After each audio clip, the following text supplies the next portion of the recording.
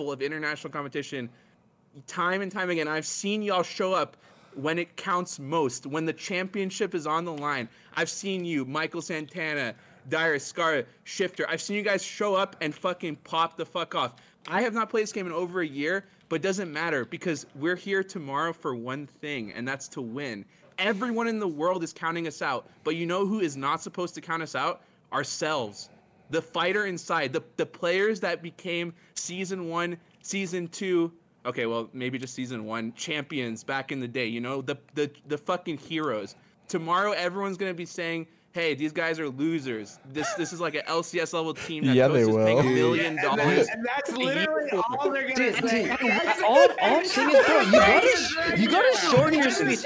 You need to shorten your speech. It's a TikTok meta, bro. I can't hear this for like 5 minutes. You gotta when do I get the tennis ball? Let me talk, bro.